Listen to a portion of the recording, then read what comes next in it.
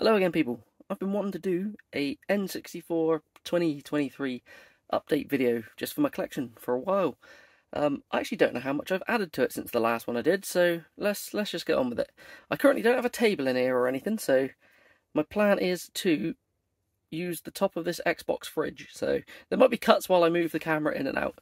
So I'd start with the largest thing. It's the only boxed 64 console I have is this limited edition gold, like GoldenEye one with the gold controller. This was bought years ago in a charity shop, but like the controllers, I think it's still sealed in the bag in there, and most of it was all still sealed inside. It had just been opened to have a look. So yeah, that's just as it stayed. But it's a shame that somebody once opened it. I don't know if it was opened by the shop or not. You never know. So, but yeah, it's pretty sweet. I keep it in that box protector to keep it a bit more protected. I'll show off the other. I don't have too many consoles. I've got my usual one. This is one I use all the time. Just your standard grey. It's a bit filthy because this is continuously in use. So, and the other one that I use for Japanese and when I get some American games. This was supplied to me by. He now goes by Jedi Buzz, doesn't he? This blue Japanese one. This is a really nice looking system. And the last bigger box thing, before I cut this off and move the camera and all that jazz, is a giant box of Pilot Wars.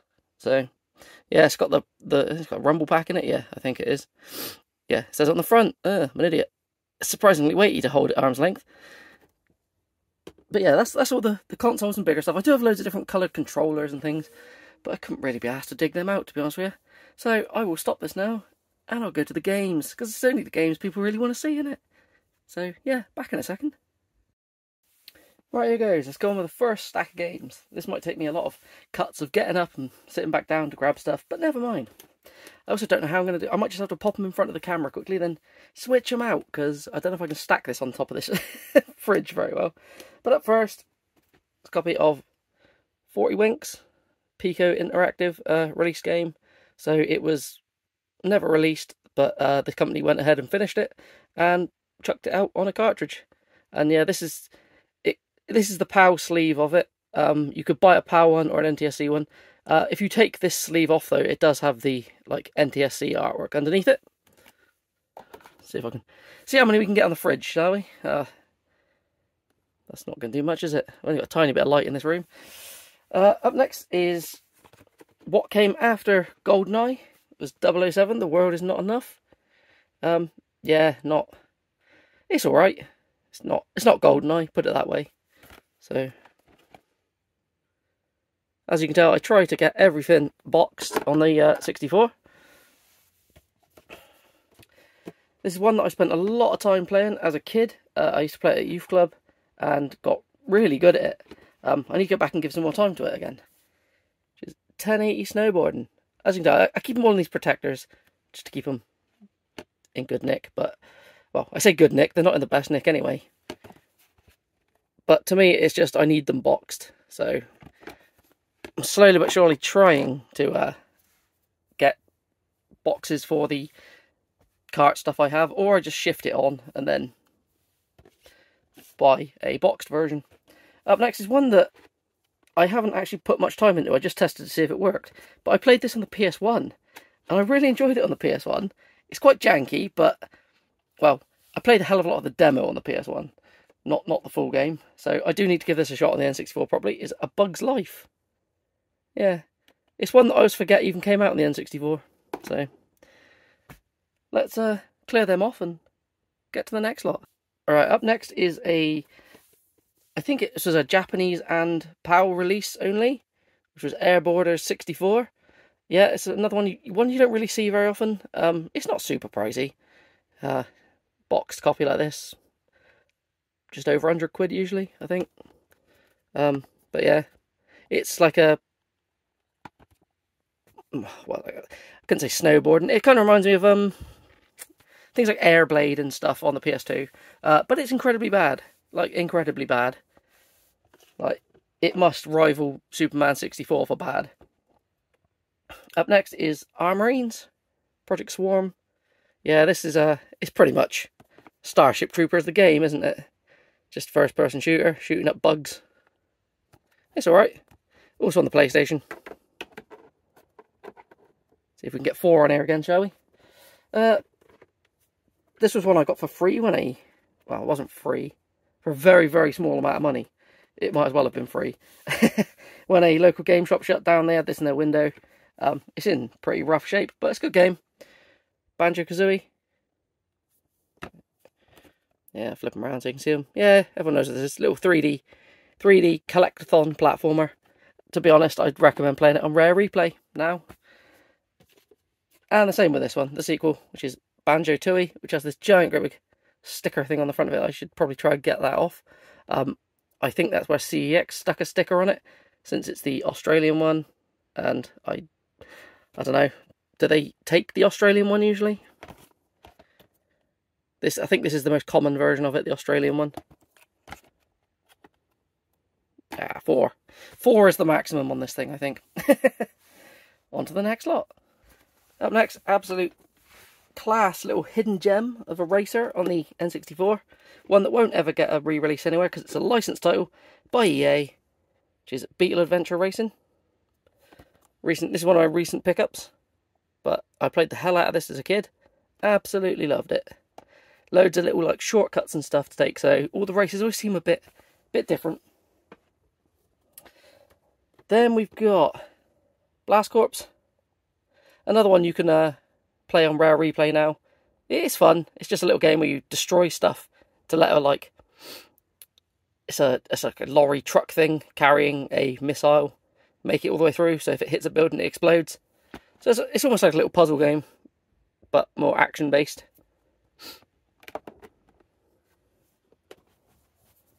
I'm having to sit in a very weird angle. This is this is an ab workout, and I'm not somebody who has abs.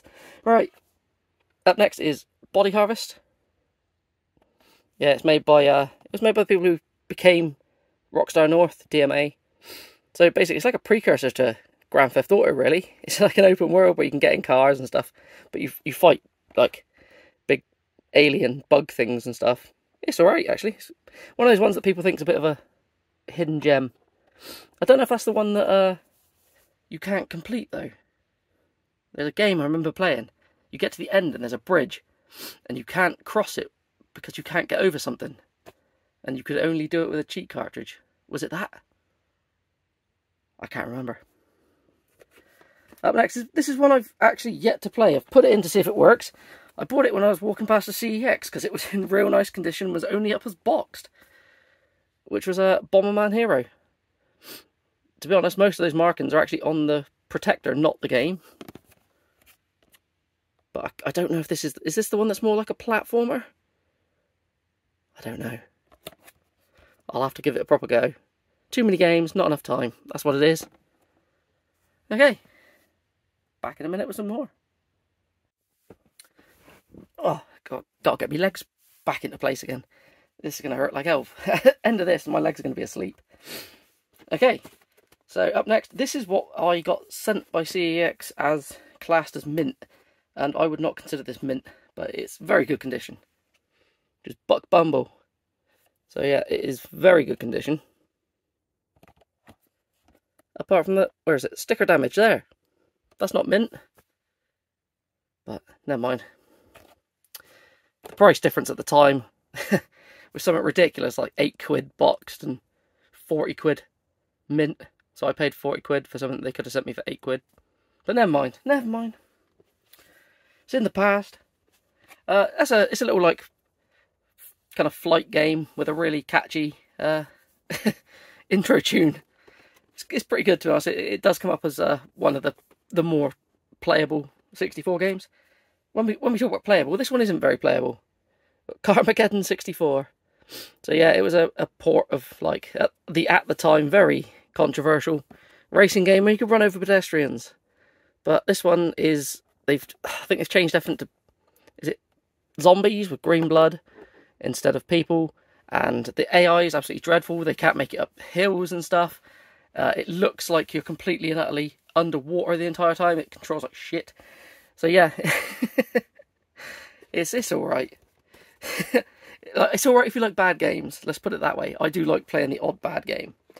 So here comes another one. This one, the girlfriend picked me up, and she ordered it from CEX, and I think it turned up in just like a jiffy bag, and she apologised to me because it was absolutely battered. But it's alright. As I said, I can get upgrades if I ever complete the set. I can get upgrades, and then it'll be fine. But for the time being, I'm good with it. Which is Castlevania. But yeah, this was not in a good shape when it rocked up. It did look like it was more damage was done by being in that bloody, what they call bubble. Not bubble mailer. That's what Americans call it, isn't it? Jiffy bag. God, I can't fucking think today. Up next is, there's two of these on the system. I've only got the first one. They're like little platformers where you do things with your tongue. It's a Chameleon Twist. It's quite fun, actually. It's not anything people should be running out to buy, but yeah, it's all right if you like your little cutesy platformery kind of games. Up next, we've got one of the ones that a lot of people want to get in their collections, is Conker's Bad Fur Day. Yeah, luckily this one's in real nice shape. I found this in a retro game store. I think it was before it closed down. I can't remember. It's a proper weighty box though, this one, for some reason. I'm right, the manual's absolutely chunky as anything. But yeah, it's a little, what's a cutesy platformer. It is cute, but it's very adult, with adult themes, bad language, lots of violence. Yeah, it's also on Rare Replay. That'd be your best place to play it. One, it looks better on there. It controls a bit better, I thought, on the Rare Replay. And it's not going to set you back a couple £100. Well, they won't if you buy them. It'll be about £100 loose cart, I think it is. Up next we have Cruising USA. Yeah, little racer. Not too bad. This has been, the back of my bookcase is broken. And it's held together with a bit of tape, and this has been stuck on it. So now it's sticky. That's annoying. Clean that off.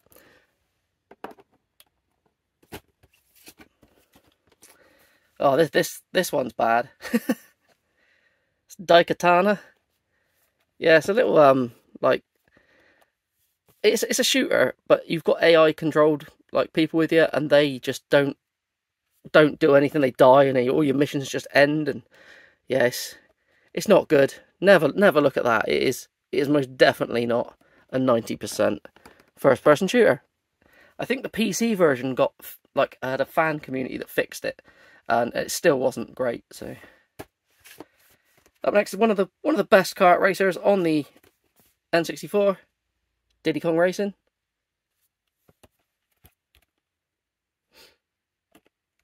Yeah, everyone's played this. There's a version of it on the DS as well. It's kind of the same. I think it's got a few changes. I can't remember. It was a long time ago since I played the DS one. But yeah, it's got this little adventure mode and things, hasn't it? So it's just a fun little kart racer. It is a more solid game than Mario Kart, I believe. But going back to it, the frame rate isn't as good as Mario Kart. But still a good game. It's a must own. Up next is Donkey Kong 64. Yeah, one that's supposed to come bundled with the expansion pack. So, again, rare 3D collectible platformer game. Way too many collectibles in it. Going back to it now, it's alright. But if you want to go for 100% completion on it, it's an absolute ball ache. Up next is actually this has been re-released now on pretty much everything, so play it there rather than the 64. It's Doom 64. Just because this version is incredibly dark, no matter what you do, it just looks really dark. So playing it on all the modern systems is your better option. But yeah, it is Doom. Doom 64 is its own game, so it's not like a... Yeah, it's a brand new Doom game, basically. Well, not brand new now, is it? This is back from fucking early 2000s. We got Duke Nukem 64. Again, this had a lot of changes. It is kind of Duke Nukem 3D, but they took a lot of stuff out and changed a lot of the ways the levels look, because Nintendo wanted it to be a bit more family friendly. So there's no boobies in it. There's no I don't know. There's certain references to like any kind of nudity, drugs, all that kind of stuff, all removed. And then we've got the N64 exclusive one, which is Duke Nukem 0 Hour. This is one that I had pre-ordered for so long, and I kept ringing them up, saying, when's it coming out, when's it coming out, because it kept missing its release date. But yeah, it's alright. I'd been playing a lot of Duke Nukem Time to Kill at the time, and I was hoping it'd be a bit more like that. Yeah, it kind of plays that way, but I'd say Duke Nukem Time to Kill is more crossed with like Tomb Raider, while this is more just solid third-person shooter. But it's a good game. I did enjoy it. Really did enjoy it. Okay, up next we have Extreme G. Yeah, it's a little futuristic racer with like bikes. It's really fast. Yeah, it's pretty good fun. There's a sequel to it. One of the local shops to me has a boxed copy of it, but it's really battered, so I haven't been tempted to pick it up. I don't know if it's still a $7.99 game, but yeah, I like it. It's good fun. This one isn't great. It's Earthworm Jim 3D. It's not as bad as everyone says. It's just a 3D platformer of Earthworm Jim. Like, yeah, as a lot of these N64 games were. It's not horrendous, but it's like a 6 out of 10 game. This next one that I actually really enjoyed as a kid, which is F1 World Grand Prix. I wasn't into F1, I'm still not into F1, but I do play a lot of F1 games because I really enjoy them. And I always thought this was like impressive looking for the time. It plays really solid as well. I recommend it. Up next, the one that everybody's playing it now because it's just been re-released. It's GoldenEye. Everyone knows this. It was like the greatest first-person shooter ever at one point in time. So, when I started this, I was going to start opening this up with it's not the biggest N64 collection in the world, so it won't take too long to get through this, but this is going to take me a while. I have more N64 games than I thought I did. It's not a brag, I genuinely thought, I don't realise how much these shelves hold. Right, up next is one of the few RPGs on the system. It's Holy Magic Century, also known as Quest 64 on in America. But yeah, it's a really short RPG. If I'm right, you can have it done in about 2 hours. But it's alright. I bought this because I think this was 99p boxed. So, International Superstar Soccer 64. I do want to aim for a complete 64 set. But these kind of sports things, these aren't my kind of thing. I don't like football. Up next, one that everybody needs. Oh, I can actually see myself in this one. That's not good. Zelda Ocarina of Time. So yeah, everyone knows what this is. Been released on 3DS now. And pretty much everything that Nintendo's released, it's been there. The next one in the alphabetical kind of thing is up on the shelf. I'll do this then, because this was going to go somewhere random. We'll chuck in Pokemon Stadium now. So it's the big box, comes with the transfer pack and stuff. Lets you play your Pokemon games through the TV, well, red and blue. It also lets you import your Pokemon and like battle them. It's just battling Pokemon and some like mini games basically. So get that one out of the way, since I've never found a box protector for it. It's a bit annoying. I'll have to try find one. Right. Gonna have to get some more shit off the shelf. Alright, back with another stack.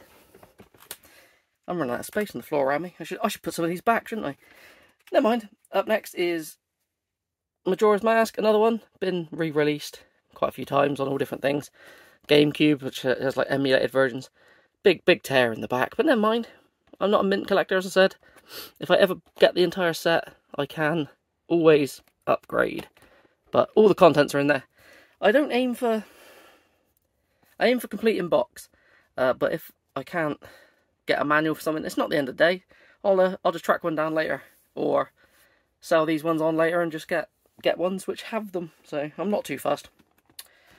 There's another one I think this is a surprisingly good little kart racer, which is Lego racers. You can I would say you can build your own cars, but it's quite rudimentary now with the amount of customization. But for back in the day, it actually had quite a bit of option to build stuff. But then again, you couldn't, looking at little Lego carts, you probably can't go much more in depth with it, really. Up next is Load Runner 3D. It's a 3D version of an old, I don't know, was it an Amiga game or something? Basically, yeah, you run around little levels collecting orb things to open pretty much a gate to escape. Tell you what, I was trying to think, because I picked this one up recently. I was trying to think what it reminds me of. It reminds me of a game called Iggy's Wrecking Balls on the 64, which I don't have. But that you're running around kind of 2.5D areas. Just, yeah, that's a weird game as well. I don't know, can't explain it. I've only played it a couple of times, so I'll get it at some point. Then we've got the kart racer everyone has to have, Mario Kart 64. Yeah, great game. Really is good.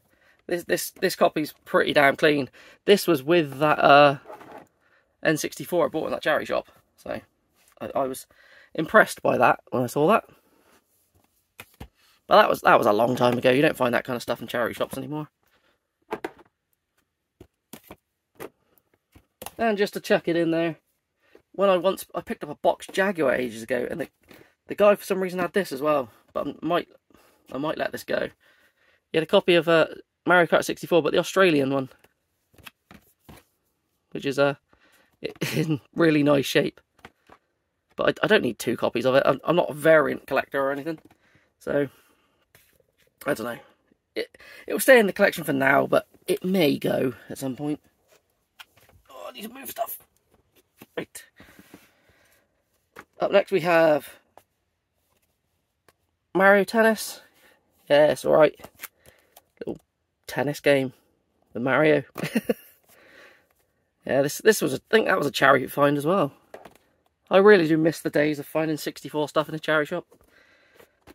This is another recent pickup. I had this car only for ages and I shifted that on. I think I sent it to Ink Northerner, I think. That's who I think I remember doing it to. It was Mischief Makers, so I've got a box one now. Yeah, it's a little 2.5D kind of platformer. Well, I don't know if I can call it 2.5D really. It's mostly 2D with the odd kind of enemy that's a bit more 3D in the background. So it would be 2.5D then, wouldn't it? I'm just being an idiot and waffling. Right, where am I going now? This stack. I'm getting confused. One that a lot of people don't like, but I enjoyed this because I had it when I was younger and played the hell out of it, was Mortal Kombat 4. I think this was the first time it went fully 3D, 3D models and everything. It looks incredibly dated now, but I still enjoy it. I do enjoy it, but that's nostalgia coming through. And Mortal Kombat Trilogy, yeah. This I used to play the hell out of at a youth club at school. It was great. Again, you won't find this for £2.50 anymore. But the box of this isn't in the best shape, but still good. It's still a good game. It's got pretty much. Has it got a complete roster up until that point? I can't remember. Can't remember. Sometimes I'll edit out me moving these games. Depends if I'm still talking or not. Alright, another one. This was. What had I been playing? I was playing something on the PS1 at a mate's house. I thought, I need a good racer for the 64. And I picked up this.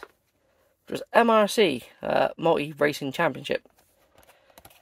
It was, yeah, I'll tell you what it reminds me of. It reminds me of, the way that the original Sega Rally was. So you've got, 3 cars and 3 tracks or something. So it didn't feel like it had much much longevity, but Playing it today, I actually really like it. It's quite fun. I think there's only one track that has a shortcut on it or anything. But as a little arcade racer, it's alright if you want to put it on and play for half an hour. You see the end of it by then, but never mind. This is one that I picked up from Facebook a long time ago. I've only ever put it in to see if it works. It's not my kind of game. Oh, say it's not my type of game. That's right, you can't see it in the thing. There's 2 of these games sat above MRC at the moment, but you can't see it. It's NASCAR 99. So yeah, NASCAR. Driving in circles. I can't remember. On Facebook it cost me like a couple of quid or something. I can't remember. It'll be in a pickups video somewhere. This one is pretty fun little game actually. We've got penny racers. Again, it's a little arcade racer. It's part of the, is it Chorokyu and Gadget Racers and all that kind of thing. So I think they technically come under RPGs, like racing RPGs. But I can't remember if this one was more just racer. I picked it up not long ago and I haven't put much time into it, so I can't remember. But I'll get back to it. Get back to everything. Say that, I'll be long gone before the time I've played everything. Up next is Perfect Dark. Yeah, it's like the pseudo sequel to GoldenEye, innit? After Rare lost the James Bond license, so they made this. Very good game. Again, it's on, I think it's on Rare Replay, and it's on 360 and stuff. Play it there first. Well, play it there. Controls are better. It's crisper. Runs much smoother. The frame rate isn't the greatest on the 64. But yeah, it's still a good game. If you want to play it on original hardware and all that jazz. Another one I played the hell out of is Pilot Wing 64. Yeah, it's like a sequel to the SNES Pilot Wings. So you do like parachuting and gliding around and all that kind of stuff. It's pretty fun. It's really chunky, this box. I don't think it's supposed to be in there, but when I bought this, it's got like a fat player's guide or something inside it. And I'm pretty sure there was no versions that came with that. I think somebody just put it in there. But, not going to complain. Up next is Pokemon Snap. So yeah, it's a little photography game. Like, it might as well be an on-rail shooter, but you take photographs instead of shoot things. And like throw like apples to piss Pokemon off, basically. There's a new version, new Pokemon Snap's the sequel to it on Switch, but I've yet to play that, so I'll have to give that a shot at some point. I'll have to get one. Up next is a fighting game. We've got Rakuga Kids. Yeah, it's kind of made to be like, it looks like almost like kids drawings fighting. Yeah, it's alright. It's a pretty fun little one, to be honest with you. It's not going to set the world alight and anything, but it's, yeah, as N64 fighters go, it's alright. Up next, great game. We've got Rayman 2, The Great Escape. I may have done this so I can fit more on this time. Yeah, little platformer. Again, this has been released on pretty much everything now. There are differences between the versions. I think is it the Dreamcast one, which is the best one to play? I can't remember. But yeah, if you like little collectathon platformers, go for Rayman. It's good. Up next is a racer that I've only ever tested. I haven't actually given much time to. So I might have to do this on Twitch at some point and play this. Which is Roadsters. So yeah, I don't know much about this one. All I know is it's a racer. I think it was one of those ones that, again, when I was after a racer, it was one I always wanted to pick up. I think I was playing a lot of Gran Turismo around my mate's house, and I wanted something of similar quality, and there really was there.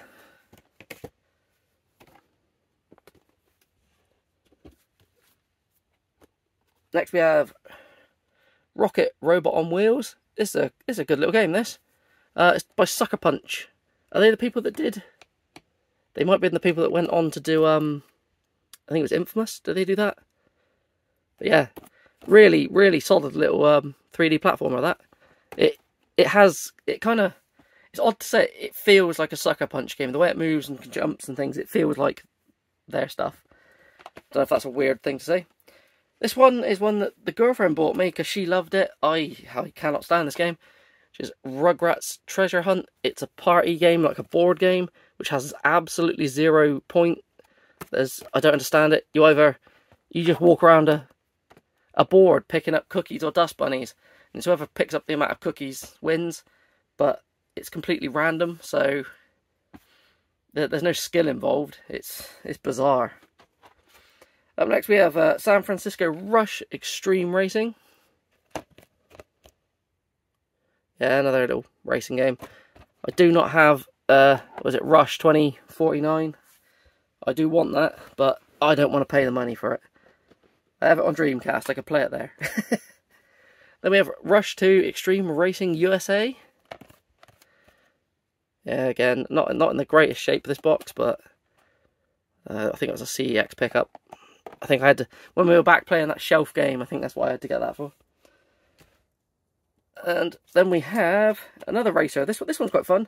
This kind of reminds me of like RC cars and stuff, but they're not. It's Scars or S-Cars or whatever the hell it's pronounced. But yeah, it's alright. Again, I think that's on PS1 as well. So, right, let me move these bits.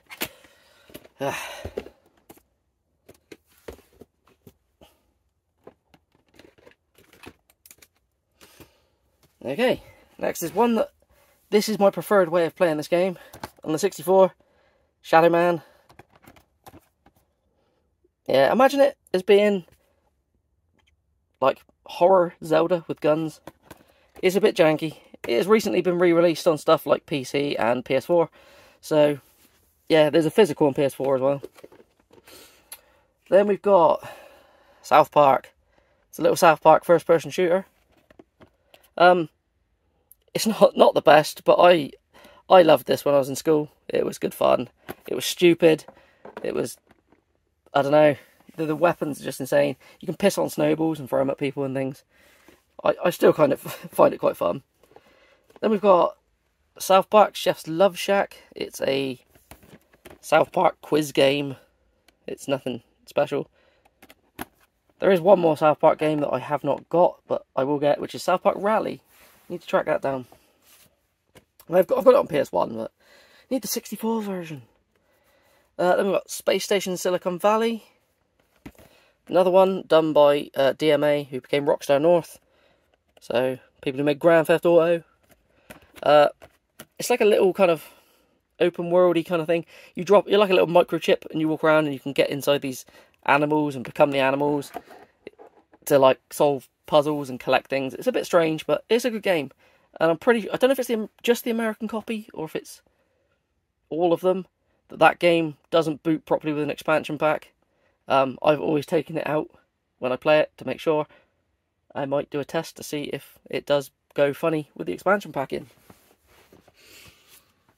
Then we have Star Wars Episode 1 Battle for Naboo.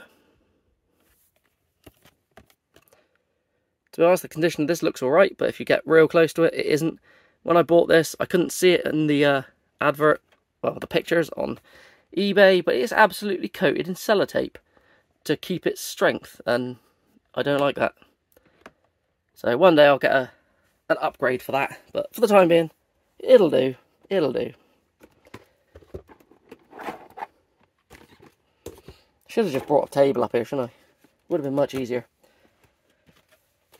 Then we've got probably my favourite Star Wars game ever. Episode 1 Racer. Yeah, it's a little pod racing game.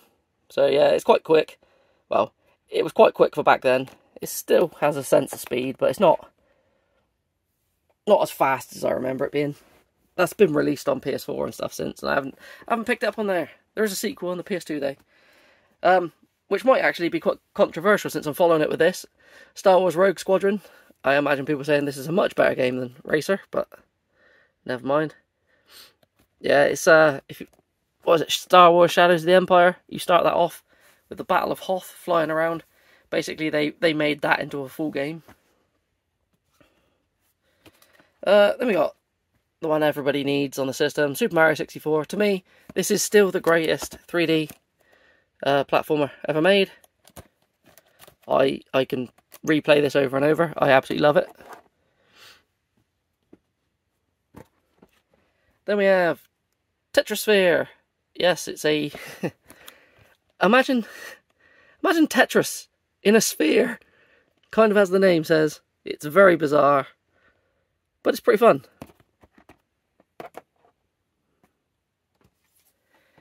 We have, up next is Tonic Trouble. This works on the same game engine as Rayman 2.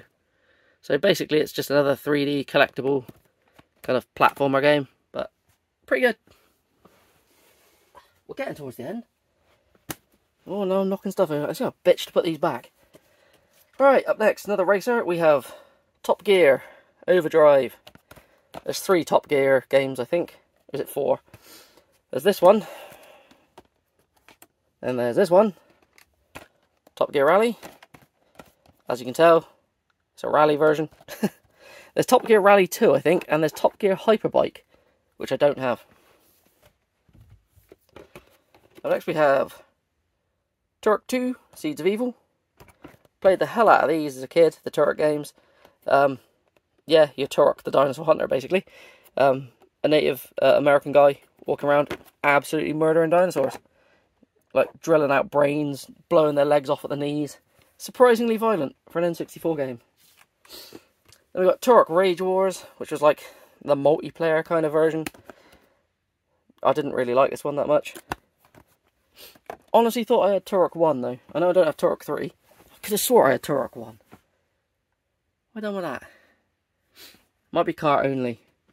I'm not going to show off the cart only stuff. I can tell you what they are at the end. They're locked away somewhere. Up next we've got V-Rally 99 edition 99. Is it 99 edition? I don't know. Yeah, little rally game. It's alright. I always think V-Rally games are more like pinball games. You bounce down the track like mental. Then we have this was also with that N64 that I bought in the charity shop. Is it Walele Country Club True Golf Classics? I'm not a fan of golf games really. They're not the worst sports things to play, but they're very, very slow and boring, I find. Then we have Wave Race 64. Yeah, little racer on jet skis. Actually, a really good game. Every time I see this, it reminds me I need to try Wave Race Blue Storm, because I've never played it. I think I do have it though, so I should play it. They have Wet Tricks. Again, it's a little weird little game, this one, like puzzler kind of thing. I don't really know how to explain it. I haven't played it in a long time, so I can't actually remember how it goes. Oh shit. Then this is one that I always find strange, that there's a version of this on the 64, because to me this is Sony franchise, but which is Wipeout 64. We mentioned this, well, I mentioned it in the comments of a video the other day on the TMB podcast. They're doing one about N64 games. And I mentioned that I always thought that was more of a Sony franchise. Then people reminded me there's Ridge Racer on the 64. So that's just, it's bizarre that those two are on there. I don't have Ridge Racer 64 though, sadly. Up next is World Driver Championship. This is what was being touted as like the N64's version of Gran Turismo. To be honest, I haven't put much time into it, so I probably should. I think it got some decent reviews. What's it say on the bottom? It says reviews there. But no, well, we shouldn't listen to them anyway. We looked at the fucking front of Daikatana, which said it was 90%, didn't we? And on to the final little stack. So we've got WCW versus NWO World Tour. These work on the same like game engine as the WWF No Mercy and WrestleMania games. Not these ones. WWF Warzone. There's Warzone and Attitude, and these aren't great. These don't handle well at all.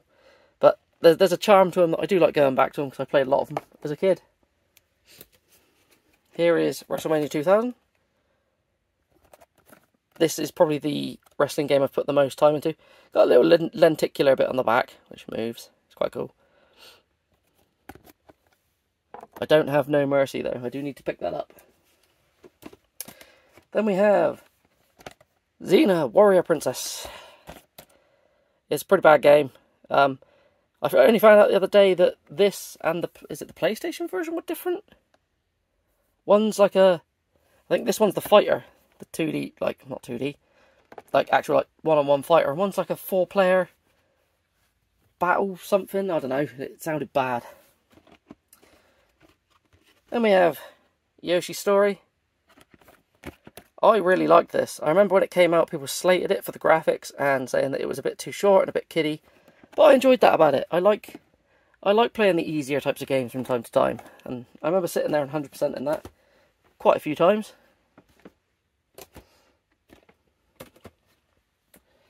I'll check this in a minute. I'll do this now actually before I get to the last 3 bits that I have. I do have a boxed Rumble Pack as well. That was with the N64 I got from that charity shop that I showed earlier. Then we have a couple of Japanese games. I cannot tell you what this is called, I cannot remember, but it is a baseball game.